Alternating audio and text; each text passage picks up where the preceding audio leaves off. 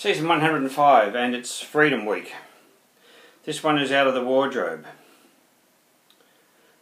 Has anybody here seen a chick called Dick?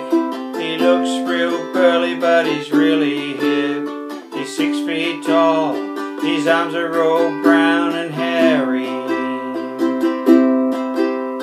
He married Betty Lou back in '65, when you had to be butch to survive. But lately he's been looking at his wife with mixed emotions. He's not a commonplace closet queen. He shouldn't be hidden, he should be seen. 'Cause when he puts on that dress, he looks like a princess.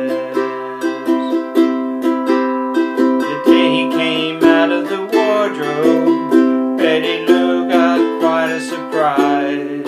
She didn't know whether she should get angry or not bat an eye. She really couldn't call up her mama. Mama would positively die.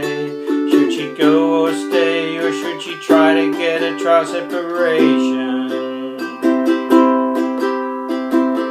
Not a gay as you might suppose, he just feels restricted in conventional clothes. 'Cause when he puts on that dress, he feels like a princess.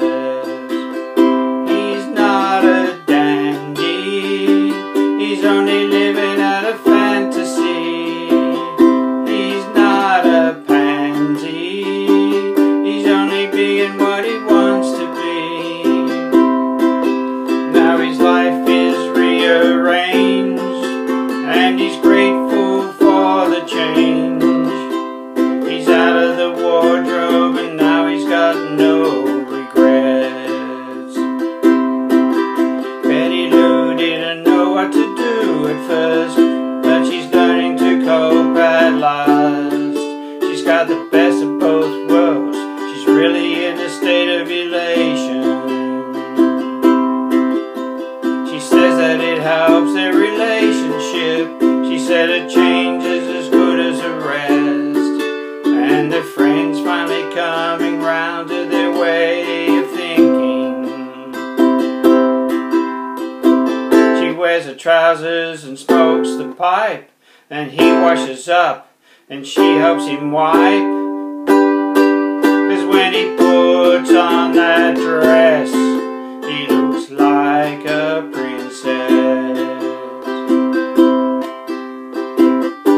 He's out of the wardrobe and he's feeling alright.